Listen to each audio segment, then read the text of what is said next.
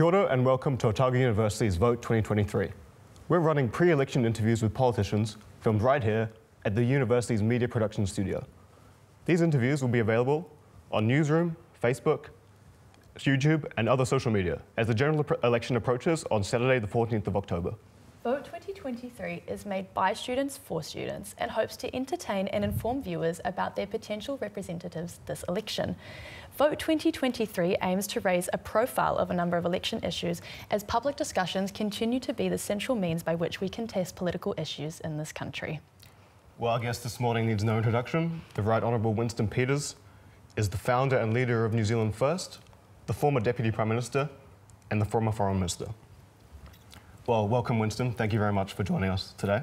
Well, thank you for having me on. So, obviously, you're no stranger to election cycles. You're a veteran of this. How are you feeling about this coming election and how are you finding the campaign? Well, the campaign for New Zealand First is going marvellously well. It's been long planned, long targeted. We've been under the radar, going out to the meetings all around the country and packing the halls. We've had no mainstream media coverage, which we weren't surprised about, not surprised about it now, but it's working for us brilliantly and the timing is perfect. The tragedy in this campaign, of course, is that the country is in a financial mess and so many promises are being made out there that cannot be fulfilled because they're not being realistic as to what's gone wrong with the economy and what needs to fix it up. And so I just hope that people can see through the haze and plethora of promises and understand that we're in a far more serious situation. It is not just a minor recession, it's going to deepen. We've massively overspent, and all those things are possible if it was spent on production and wealth creation, but a lot of it's been on consumption. And if they had a plan, these other parties, to get us into being the wealthy country we once were, then we could handle all this and give particularly young people hope and ensure that they stayed here and not went off to some other country for their future. Mm-hmm. So you've been the leader of New Zealand First for 30 years, and before that you had experience as an MP for the National Party. What do you know now about politics and about running a country that you maybe didn't know when you first started out as a politician? A whole lot of things I can tell you now. I don't want to knock anybody, but I'm surprised. You know, it's a famous saying by Bernard Shaw. I think he said, "He knows nothing, he thinks he knows everything, which surely points to a career in politics." And how many young people do I know that look like that? And I was one of them once. But I was told back then, look, breathe through your nose. Try and keep you were given 2 ears and one mouth, use them in that proportion, and you might learn something. And I'm lucky to have had that sort of guidance when I was a young person from people like Holyoake and Muldoon and others. Mm-hmm. Well, I think Charlotte's going to go into talking about some constitutional issues which we'd like to discuss. Yeah, absolutely. So, your party, New Zealand First, has proposed a referendum extending the parliamentary term from 3 years to 4. Do you believe that this would lead to more effective politics, and if so, why? We believe it would lead to far more effective central politics or national and central government decision-making by politicians, but also at the local government level, because far too much time is, you've hardly won the election, you're out campaigning for the next one. And it's expensive, not just in terms of the cost to the taxpayer, but to political parties and their supporters, but it's expensive in terms of diverted time when you should be devoted to solutions and long-range plans. But I've also said this, that why can't these political parties who all say they're going to win, put their money where their mouth is and agree right now, and they could do it today. They could have a bill and being passed all this afternoon, the last day of Parliament. And I said it some time ago, why don't you guys put your money where your mouth is, but put a caveat on the legislation. So you all agree, get it through Parliament, but make it a referendum in the 2023 election. Let the people decide. And if the people decide, we'll have 4 years of Parliament.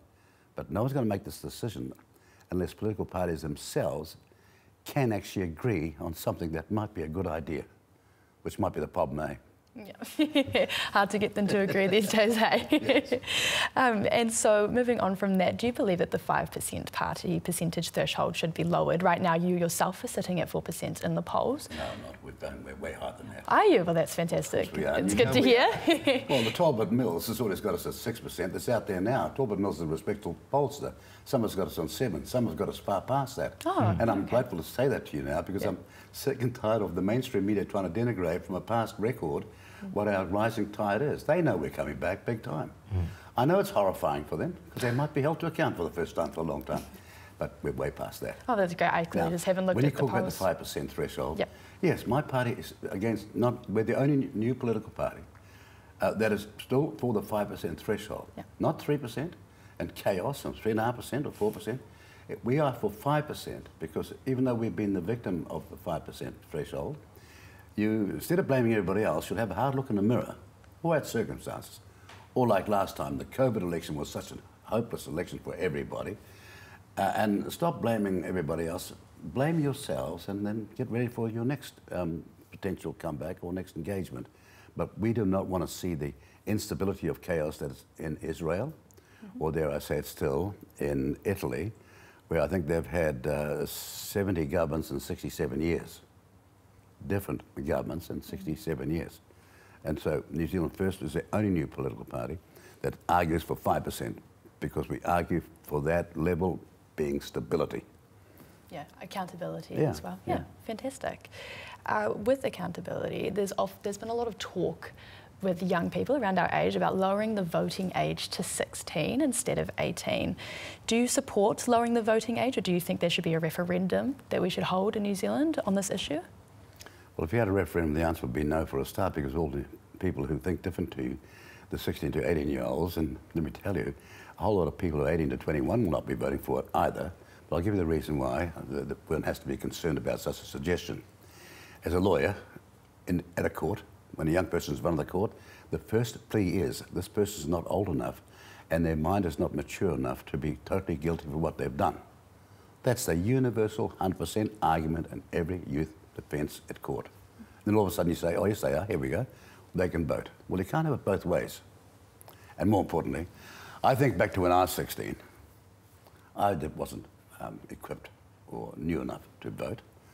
I don't know whether I was equipped to do that when I was 18 either, but that's not the point. It's 18 now and we don't want it to go any lower for the very reason that all of the arguments and theory and belief taught at this university as well is that a person's mind is not mature at 16 years of age.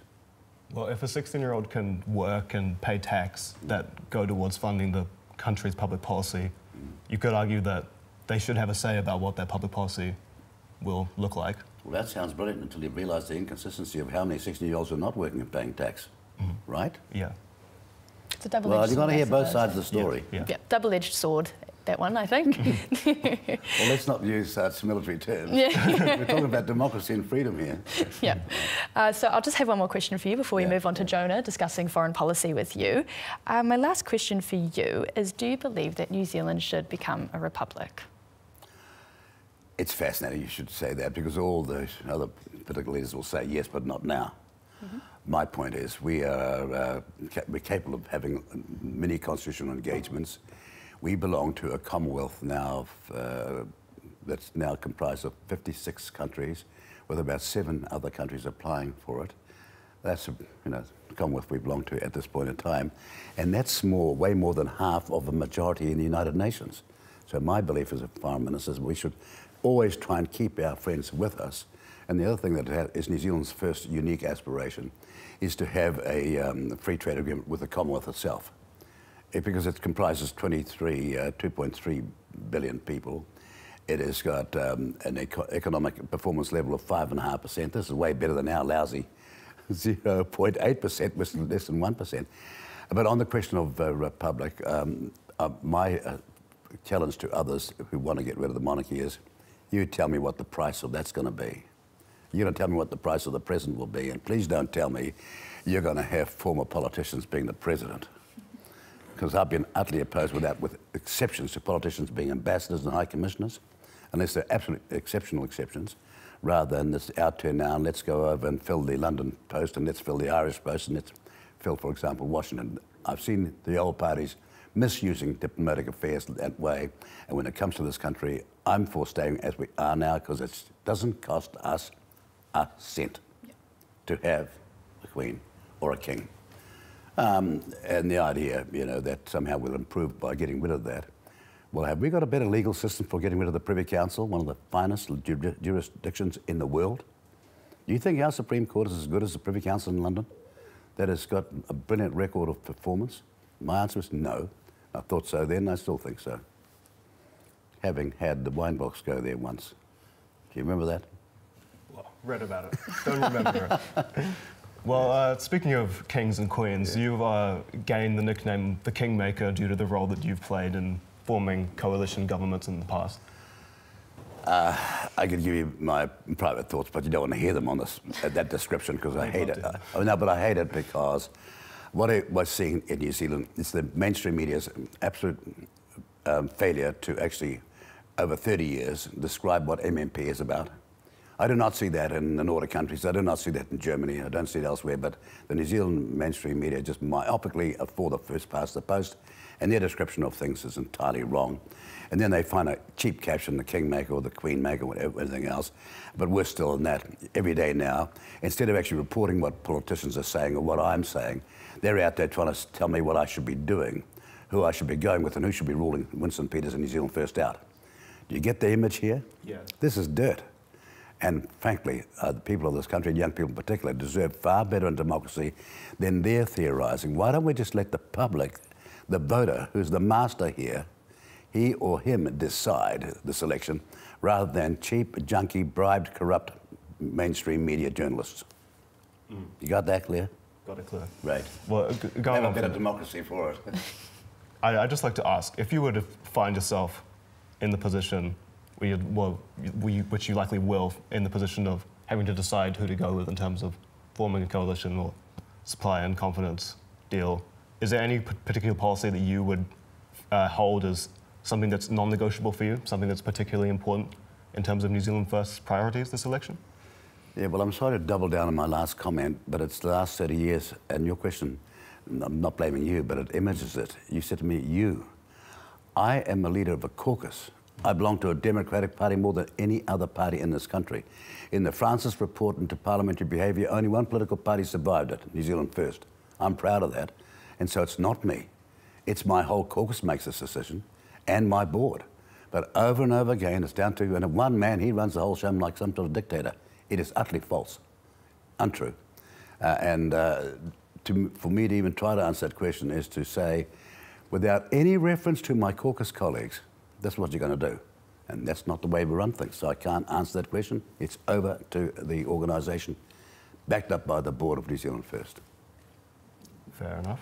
Well, if we rephrase that question for you then, as your party as a whole, something that you guys have sat down, your caucus has sat down and deliberated together, what do you think a value that your party holds as a whole, the whole caucus? What do you think, for one thing, for them is particularly important?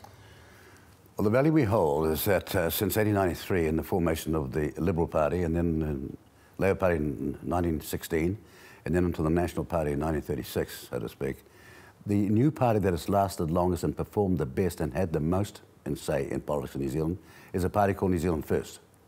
Now, you won't see that from these other people, but the Alliance has been around 51 years. 51 years and never had a minister inside a cabinet. That's over half a century. The ACT Party's been around almost 30 years. And that's almost a third of a century, and it's never had a minister inside a cabinet. We've been different. We've made governments and formed governments, and we've taken a lot of criticism from all manner of people. But the reality of it is a political party like New Zealand First has its destiny in the name of our party. We want New Zealand to be the #1 country in the world, as we in former times were and could be again, because we've got the resources, we've got the people, we've got the wrong leadership. Well, I'd just like to pivot to talking about foreign policy for a bit, given your expertise in this area as your previous 2 stints as foreign minister. Is foreign policy a priority for New Zealand First this election? It always is and has been a priority for New Zealand in every election, and in our whole thinking and our whole manifesto and the formation of the party itself. They say there are no votes in foreign policy, and that's a sad thing because New Zealand used to be, and I think this is still the case, we used to read more international magazines than any other population on earth, which means we're not introverted. We're an extrovert people looking abroad, looking for change. And the problem has been that the 2 old parties have sold down the drain, foreign policy in particular. Someone died all those years ago, it was the last person before Winston Peters came along that really injected some support into foreign policy and foreign aid. His name was Norman Kirk, and this is an anniversary for his death. But he became Prime Minister in 1972 and died in 1974. So the real point is that there's a time when you have to look at this country and say, what do we need to do abroad? And to get this country to be the export powerhouse it should be, we need a far greater foreign affairs presence. Ireland has 2.5 times more diplomats offshore. So does Singapore. Maybe they know something about exporting and trade that we should be practicing, rather than this eternal idiotic statement that New Zealand is punching above its weight. No, we're not. We're not punching nearly amongst our weight. We're not. Our exports in decline compared to what they should be. So yes, foreign affairs is critically important, and I wish more universities and more academic commentators and journalists would get it through their heads that we are an export-dependent nation, more than most countries I know. And unless we get our exports and wealth creation and added value up the top of the line, then we're just sliding down the level of performance, which we are. We used to be in the top 2 or 3 in the world. We're now probably in the 33, 34. We've got the resources, we've got the people, we haven't got the right plans or leadership. Would you like to see a diversification in our export markets? Do you think that would build resilience? Absolutely. I mean, examine whether you're Labour or National, because they're both responsible for this. You got one product and its lowest value called milk powder, one company called Fonterra, and one market called China. How stupid is that? Have we got the infant formula business in the world that's 54 billion, where we'd be selling at the top of the line because we're the best dairy industry in the world? No. They've got that as well. And so we've made some massive mistakes in diversification, and as fast as possible is our only hope now, because China is in a serious recession and it'll only get worse. Well, China is certainly facing its own domestic economic problems. I'd like to ask about China's role in the international stage, especially in the Pacific and the wider Indo-Pacific region. So in 2018, you launched the Pacific Reset as Foreign Minister, which was widely acclaimed as a successful re-engagement with our Pacific Island partners. How do you view the current state of the Pacific in terms of international relations? Do you think that it's becoming... The MFAT report that came out this year characterized it as no longer strategically benign, referring, of course, to superpower contests in the region. How do you view the current state of the Pacific? Well, do you remember who it was that said that it was strategically benign? Helen Clark. That's right. How wrong that was. I mean, I couldn't believe it back then, and now we've got people saying it now. At the same time, of course, they've dropped the ball, not the department, but the Minister of Foreign Affairs has utterly dropped the ball. I mean, Panji Wong got in Australia, and she's on the plane immediately trying to reconnect with Fiji and Solomon Islands. What was our minister doing? Nothing. And what was the commentariat and the journalists and everybody else saying? Well, nothing, actually, as well. This is the sad thing about it. I would hope the universities would actually notice what was going on or not going on. But when I got the job in 2017, our foreign aid was falling to 0.21 of GDP, the lowest in the whole OECD, in a blue continent which we are fundamental big players. So we had to do something dramatic, and we turned it around to 0.35, just like that. Now, we had a massive struggle trying to get it through the Labour Party's heads that this was important. But we're not an island. We are not a nation, but we're not isolated in that context. We've got to play a far bigger role in terms of our own security. And the so-called benign strategic environment never existed. And China has changed, unless these people haven't noticed. Can I just say also my experience in politics or politicians and others dealing with China is that their lack of understanding of who they're talking to, or their lack of respect of how bright these people are, or how long range their thinking is. And I sit there and wonder to myself, do you actually think you know who you're talking to there? Because I don't think you do. In my case, as I say, I try to keep my ears open, my mouth shut, trying to learn who I'm dealing with, because it so happens that 5,000 years ago, our DNA came from there. Do you know that? The Māori people, yeah. Well, when I said it in 1996, they all jeered at me. But they're not saying it now, are they? Yeah. Well, so should we be concerned about China, is what I'm trying to get at? We should be concerned about the changed China. Okay. China has changed, and the figures point to that. but also the difficulty is that a lot of people don't know how to talk to the Chinese. And by that I mean, if you say to someone, "You've told me that you're a peaceful nation, I trust you." What does it mean? Well, you've got to argue, I'm a peaceful nation and I'll start acting peacefully. But there's a psychological approach in how you talk to people. Women know it better than men, of course. And that's why we've got to trouble. Just one last question on foreign policy. Yes. So we've seen the AUKUS Pact formed, and that's been interpreted as a response to increased Chinese assertion in the Indo-Pacific. What's your view on AUKUS, and do you think New Zealand should play a role in AUKUS?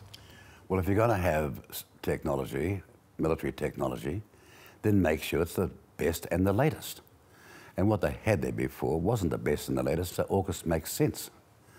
The reality is that our problem as a country is that if we think we can sit aside here with a statement of neutrality, we're kidding ourselves. We need to make it very certain that China understands us and what our values and what our belief and are prepared to defend freedom looks like. It's in Chairman Mao's thoughts. He said, push forward if you strike mush, push forward further. If you strike steel, pull back. And our job, not to be a violent or ferocious or warmongering nation, but is nevertheless to defend democracy and freedom in the Pacific and in our neighbourhood, and be part of it, play our role. We won't get anywhere if we look like we're bludgers. So perhaps a stronger stance defending liberty. Well, preparedness, and funny enough, I was quite astonished to see Andrew Little making some positive comments about that we've got to spend more on our military. And I know that the Greens and a whole lot of left-wingers will be opposed to that because they don't understand the world in that context. And every time there's a crisis, they expect the military to be there, whether it's in the islands or in our own country. But somehow the rest of the time they can't do anything and can't be giving any provisioning. No, every democracy, and you'll see it in Scandinavia and elsewhere, has got to defend itself or be prepared to make its defence. And hopefully that willingness to defend itself will deter people from beginning wars, because no one could be more anti-war than anybody that's been anyway knowledgeable about it. It's an awful outcome. Great. Well, thank you for that. I was just going to move on to a topic that is a bit of a hot button issue with you sometimes, the culture wars issue. Winston, I just have to ask, do you believe, I see you looking around, I know, it had to be brought up, I believe. I can't believe I heard that. I know, but do you believe that you are fueling a culture war? People say that you are. Do you agree with that sentiment or no? No, I am opposed to fascist, Marxist, racists who think they're going to turn this issue of race into an elite where a certain group, unelected, not having any tino rangatira making claims that are absolutely false, making them claims that they are chiefs and that they are leaders when they're not, never having asked their own people, the Maori people, for this, making all these demands in their name while never giving a thing to ordinary Maori. I've lived through, as a young lawyer, all my young life and my career, seeing this emerge, and as someone who's done as much as I could for the Maori world in some of the biggest land cases ever when I started my career to defend Maori and European in a great case back then and win, I'm looking at this modern elite group who say, give it to me and I'll deliver it to my people. Let me tell you, you might not remember, but the American Civil Rights Movement was a movement where they never took their eye off the prize to bust into access to the best white institutions, universities, hospitals, employment, everything. And they ended up with a black American president. That's progress. Black American president right now, that's progress. Here, we've got these people, the very people trying to image me that way, who want to set up separate institutions, all of which are a miserable failure. Te Aotearoa is about what? Delivering medicine to Maori? No, there's some of them waiting 8 years for an operation, whilst they have all these Maori words above the establishment we're talking about. Or they have a waka on the road, waka kotahi, well, there's potholes everywhere in Hokianga and the East Coast, and they've got this waka on the road. Or we get on an Aero New Zealand flight out of Dunedin, and all of a sudden you find about Te Ake making his connection with his ancestry, and you're in a waka in the sky. That after the plane has left 3/4 of an hour late. We are sick of this sham delivery for Maori, and we want the real thing. Safe, affordable housing, medicine, health delivery instantly for everybody. because it's available and then when they need it. The access to climb onto the escalators of education, go as far as you like some of us did. And first world wages. That's what we stand for. And come to think of it, not just Maori want that, everybody wants it. And that's why we're a party of unity when the rest are a party of separatism and racism. Do you think that those goals you talk about are necessarily in opposition to increased use of te reo in official government departments and so forth? Why do you set them up in that sense? I was there when te reo got to start in the first place. Why don't you ask Eratone Whaiwhetirangi, which is the guy that's been backing Maori language from a young time as a politician? She said Winston Peters is not anti-Maori, he's anti-nonsense. She's right. This woman's almost in her 90s now, but I'm prepared to go with her testimony about the truth, opposed to the Willie Jacksons and others trying to image me somewhere in some other way. And I'm not against te reo. Te reo is tremendous, as all languages are, for the intellectual expansion of the brain and the flexibility of the brain. Of course it is. But let me say this to you. All communication is about understanding.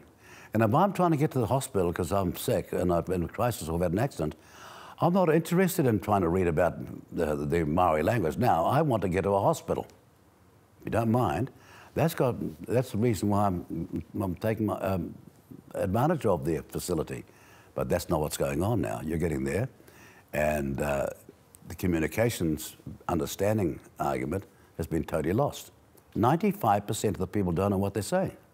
I just have to ask Winston there. So part of your election commitments that you've outlined on the New Zealand First website includes making English one of the official languages of our country, because we speak it every day, it's what we're taught, and it is our de facto language. So by making English one of our official languages, what changes? What are you hoping to achieve by creating it? Because it is our de facto language. First of all, de facto is not English, okay? That's number one. The second thing is, and I've seen these people come out, and not you, but they image their ignorance, because there's a thing out there called the Plain Language Act, which says in all statutes should be in language that ordinary New Zealanders can understand, excepting Maori can be in there, and 95% can't understand it. See that? So you can have an act trying to explain in plain language to people who speak English what is intended to be done, but the moment you interpose the Maori words there, that changes the whole thing, because there's no longer plain language to 95% of the people. They can't even understand the statute they're reading now. And when you see that absolute disaster coming on, of idiocy happening, where, as I say, communications is about understanding, and there can't be an understanding because they don't connect, then it's the time to fix the law up and make English an official language. And that's my response to all these flim-flam experts who came out with me, because they don't understand the plain language legislation in this country. They're just educationally uninformed. Are you against having te reo Māori as one of our official languages as a part of this claim that you're making? How could I be? I was there when we made it official language. You were? That's fantastic. Don't you realise that? I wasn't around, I have to say, I have to admit. Well, that's quite possible. But what will happen to te reo Māori with this claim that you're making? You're saying that this issue, that making English an official language, will deal with the issue of racism. And so what do you think where does te reo Māori stand in this proposal? What will happen to it? Look, I was there at the beginning of te reo Māori. Yep. Go and ask who was the politician who started the Māori Sports Awards, who found the money for kapa haka when nobody else did. I'm sure you know this, don't you? Or the Māori Wardens, or the Māori Women's Welfare League. Go and ask all them about who was the politician who done that. But I'm sitting here amongst a whole lot of people who don't know what day it is when it comes to the performance of people. Who gave Mount Hikarangi back to Ngāti Porou? Who settled the West Coast leases? Come on. I'm going to assume it's you. Well, that's my point here. But I'm just saying, I've got a bunch of non-performing Maori and cultural fellow travellers attacking Winston Peters when their record is flimsy compared to theirs. I'm proud of our record. But in my country, in my party, our beliefs are in our name. It's New Zealand first, and we're all New Zealanders. A famous Prime Minister asked General Pōnanga, the head of their military, his name was Mulder, and he said to Pōnanga, "How many Maori have you got in the army?" And Pōnanga said, "Prime Minister, we just have soldiers in the army." Do you get my point? Yes. Well, I hope New Zealand does too. I just want to circle back quickly with another issue that you've been pretty passionate about in this so-called culture war, which is your election promises have centred on making with passing legislation about transgender bathrooms and not allowing transgender women or men to go into certain bathrooms. And with that, so you've announced the policy to ban transgender women from using women's bathrooms, and we just wanted to know, how do you intend to enforce this policy? Would you assign officers at every bathroom, or like public bathroom, get the IDs out? How are you intending to enforce such a policy? Excuse me, tell my critics to go away with their flimsy reply. How have we been enforcing males not going into female toilets now? How have we been enforcing women not going into male toilets now? This is the kind of flimsy argument when you haven't got an argument against someone. All I've said is we're going to have male, female and unisex. We're not anti-anyone. We're not anti-trans, but we're anti what happened in the case of Nicola Sturgeon, who was the leading minister in China and Scotland, and the whole career collapsed on this issue because a trans person was in a women's facility assaulting them. You get my point? And it's happened in New Zealand. It's happened in schools where young girls are reporting, I'm not going to the toilet at all because I can't be certain I'm safe. And when women write to me, and women's organisations write to me in substance and numbers, I'm going to listen to them and not a whole lot of people who don't care about safety and women's safety and their right to feel secure in their environment. It's that simple. There have been reports that have come out by the UCLA School of Law saying that 70% of transgender people have either been verbally or physically attacked while using the bathroom of their assigned gender at birth. Right, so what I want to ask you here is, you're saying that obviously women and girls aren't feeling safe going into their own bathrooms, but there's also, on the flip side of that, transgender people might not feel comfortable going into bathrooms of their assigned gender. And how do we get this balance? Did you not hear about the third toilet? Male, female, or female, male, and unisex. How could they be caught by that UCLA magnificent piece of academic research? They can't, can they? Come on. Let's not put up false obstructions here. But that would imply forcing basically every business everywhere where there's a public toilet to have a unisex toilet, which isn't the case. Every business do have unisex toilets. Every business I know, most houses I know, at both genders, anybody can use the darn thing, and you're not caught there either. What you got here is people putting up in a mountain. They're turning molehills, which can be fixed up, into mountains. And I'll just dispose of that one because you're going to have 3 types of toilet. All right? Yeah. And with Chris Hipkins and Christopher Luxon both saying that this is not an election issue, why do you believe that this is an election issue? Quite a big one? It just shows they're not listening. Yeah. They don't understand how critical law and order is. When you make that sort of statement, you'll learn pretty quickly in this election how out of touch you were. Because when women are writing in their thousands now, and who want a fair go in sport, where somebody is born with a biological advantage in a strength contest or a speed contest, is competing with somebody who hasn't got that advantage. How can that be fair? Maybe we should be financing, starting up trans games or what have you. But this unfairness is a defence of women's rights and actually common sense. So let them make that statement. But when the dust settles on election day, guess who'll be calling who? Someone's calling you. Are you expecting apologies post-election? It won't be that song, Gloria. I think you got your number. You know that song? I love that song. Good one. I haven't heard it. I have to give it a listen. We'll educate you. It's a great song. I think they got the area that you're living under. So the last section I just want to quickly talk to you about with this culture wars issue is the issue of education. So you got quite mad at Ingrid Hipkiss, well not mad, but you fired back at Ingrid Hipkiss for bringing up the issue of the health and physical education curriculum in high schools, covering topics such as awareness around sexuality and gender diversity, the impact of social media, and the availability of sexually explicit and confronting online content.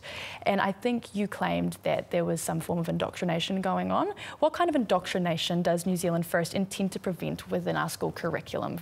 Precisely that. Because they were talking about the science curriculum. No longer going to be about science anymore. No longer going to be about biology. It's going to be about all this sexual education and gender narrative and everything else that these woke people want to introduce. And not about education. Do you realise that in literacy and reading, this country is the worst in the whole English-speaking world now? We should be number 1. And the same goes for maths and everything else we're doing. We're just sliding down the list of educational performance when our future economic wealth will be created by excellence in these matters. And meanwhile, you've got all these woke people ramming out down people's throats without even telling parents they're teaching it. Now, if you can tell me that Edward Hipkiss can have her view, but I'm afraid she's out of touch with 95% of the parents, maybe 99% of the parents of this country. So I'm listening to the people who do pay the taxes, not the people who receive and get the benefits of it and the salary working for TVNZ. All right? Yes. Right, so we might move on to some Vox Pops now regarding the cost of living, just because we think that we've discussed the culture wars enough for today, I think. We might just move on. There's not a culture war going on here. The mass majority of people out there who pay the taxes and work and slave hard, they think one thing, and a certain group of elitists think something else. And they're not interested in a thing called democracy. They believe in the Pandora's box principle. If I can sneak this through legislation, you won't be able to change it. And our answer is yes, we will. And this election is going to be about that. Okay, fantastic. That sounds like a culture war to me. Isn't it? Well, we need to move on to these. Agree to disagree, I guess. We'll move on to the Vox Pops. One last thing when you say a culture war. Yeah. I come from a mixed culture in a sense, but I'm a New Zealander and I'm proud of it. I'm part Scots, I'm part Maori and I'm part Scots. All right? And I'm proud of both of it, and they're both actually very tribal. The Scots are as tribal as the Maori are. That's their similarity. And boy, are they gossips, and do they believe in the family heritage and lineage, what have you. But the point is that I'm not going to dump down on part of my DNA when it was so important to me. My mother had 11 children. They had a marvellous... We were in very poor circumstances, but sacrifice and hard work with my father's efforts meant we got a chance of a lifetime to transform our lives. I'm not going to dump down on that. And I'm not going to give other people a chance to dump down on other ancestry, whether it be Chinese or Indian or whatever it is. And these are people who declared culture war because they're race-based and we're not. Excellent. Well, we have a video to play for you today of going out and asking students around the university about their cost of living, their thoughts on the issue and what they would like to see changed. Just over there.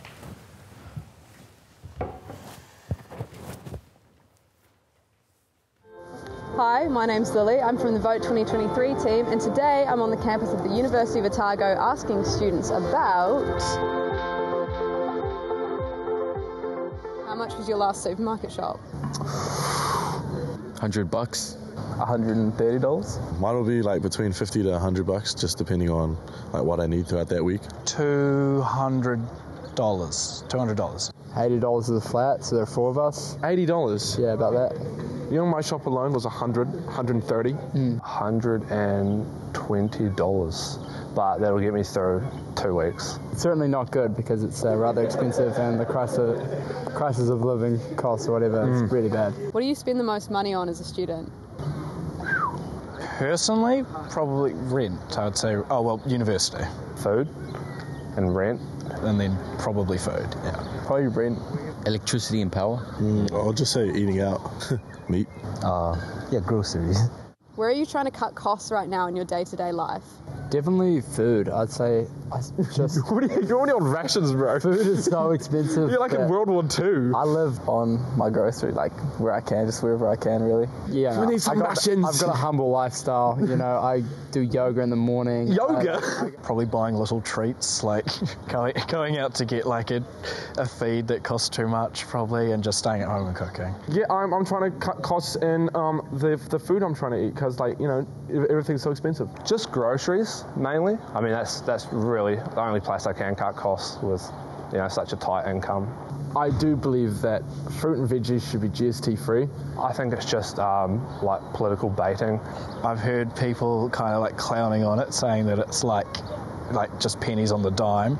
Honestly, I think, you know, it's really not going to make that much difference, and, you know, the supermarkets will probably absorb a lot of the, you know, savings that will come from GST free. Why should we pay 15% more for fruit and veggies, $5+ a day? Is it also keeps the doctor away, as they say? It's such a complex, you know, policy. It's not as simple as just, you know, taking GST off and everyone's happy. How is the cost of living affecting you as a student? When I compare prices in Fiji, it's quite expensive when compared to here. I'm like just astounded by the prices. Pay $150 a week in rent, and although it's not the worst in Dunedin, it is miserably cold. It's freezing. One of my flatmates' roof has started leaking from condensation. We got 2 mould inspectors in today. It's a bit gutting to like be paying, I guess not that much compared to other people in the country, but like enough, and especially when it's going up each year by at least $10, it's a bit gutting. What did you make of that, Winston?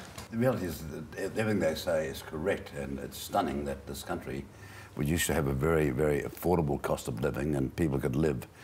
You know, they would buy a house at maximum 25 of their income, multiplied by 3 or 4 times would be the total price. Or if they were renting it or they were going into their mortgage, it would still be at 25% of their income. And not now like 55 and 60, and people are so hard up against it. And everything that they've said about that is about the failure of the political system to deliver and continue to deliver a competitive, low price when it comes to the cost of living, so to speak. The Labour Party promised 15 months ago a groceries commissioner to be put in place 12 months ago. They only did that 3 weeks ago, and that person is powerless. So the best thing we could do is have a full-scale investigation and surveillance with the right powers into comparative costs of our supermarkets and our banking, because we are being ripped off. And Australia has, with Australian politicians in Canberra, have had 5 inquiries into the Australian banking with Australian banks, and those same Australian banks here have had nothing. And it's not that they're over here, that Ned Kelly's over here acting like a charity, is he? No, no, he's ripping New Zealanders off, and we need to have a full-scale inquiry. And one party uniquely is in that position, has argued for that, and it's been New Zealand first. We've never changed on that. And when it comes to the Groceries Commission, there are comparative costs we can aggressively go out after, because if you've seen the latest information out in the last day, some of these supermarkets costs have changed by 19% in the last 12 months alone. When inflation's at 6% and dipping, coming down, they've been charging 19% this year, and no one's held them to account. How will you hold them to account? We'll make sure that they're out there in front of the public facing up to exposure. Sunlight fixes most things, you know, even here in Dunedin. In terms of specific policies, what will NZ First do to tackle this current cost of living crisis? Oh, well, we're going to ensure that there's a full-scale investigation into cost of living, into supermarkets and unfair competition, and also the abuse, in many cases, of the New Zealand grower suppliers, because they're not getting the profits at all. And there's a whole sort of squeeze on and sometimes unfair practice going on, and there's nothing going on in the political system to hold this accountable. The Chamber of Commerce, I mean, I'm sorry, the Chamber of Commerce, the Commerce Commission, what have they done? I mean, have you heard any statements from them, but this is all wrong?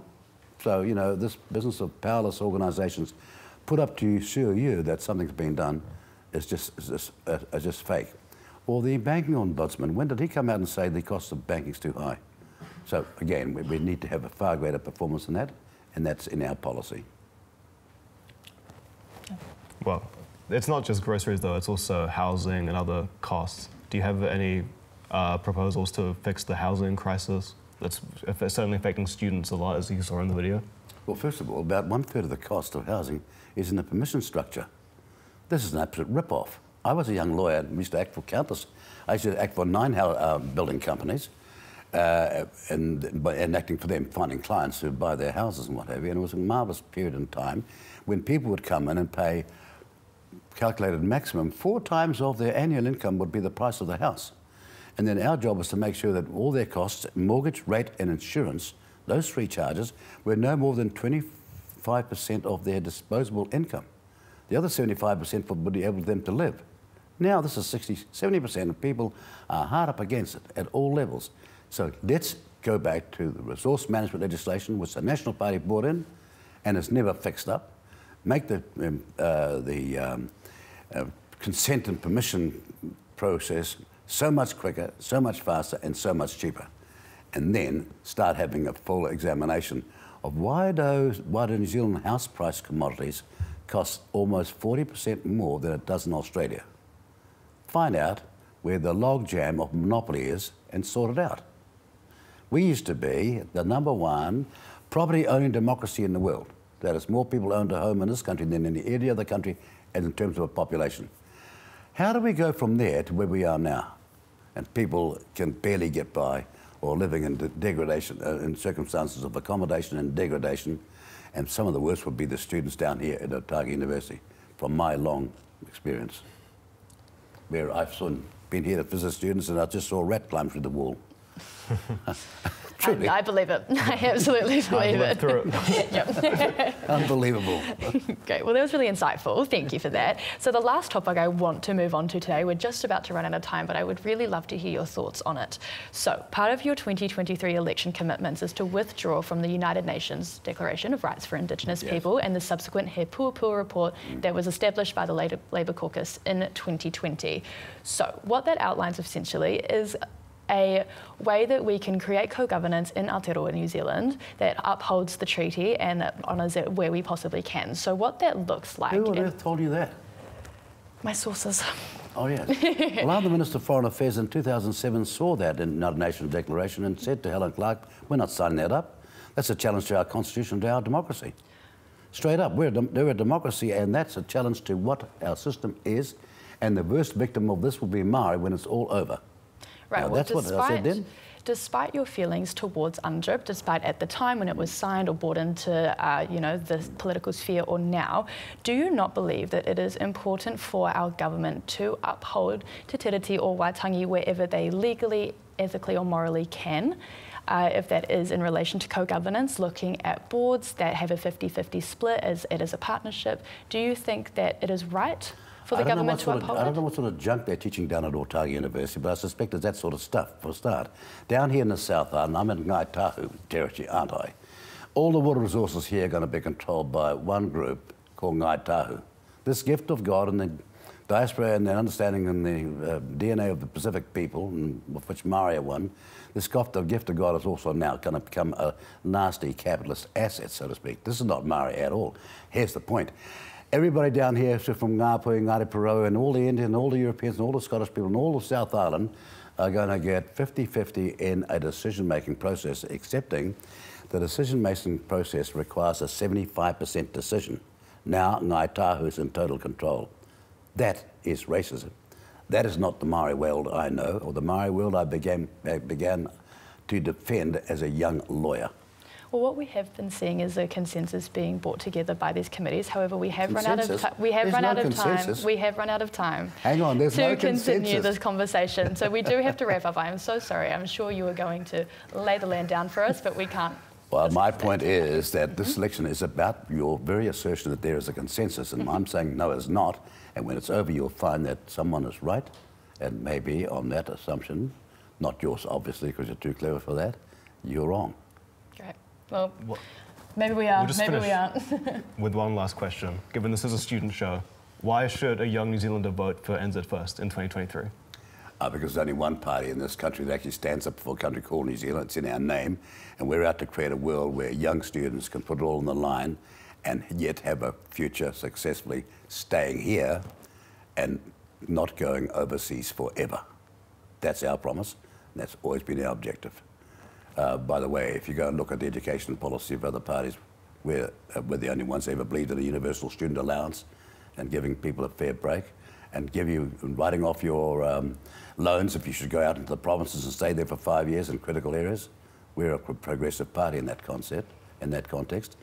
And bear this in mind, you've got 2 votes. If your proclivity is to go out and make a mistake and vote for the other parties, fine. But on your party vote, buy yourself some insurance and party vote New Zealand First. Okay. Got it? Absolutely. That is all we have time for today. I'm Charlotte Werner. This is Jonah Broughton. We have been joined by the Right Honourable Winston Peters. Thank you for tuning in to Vote 2023.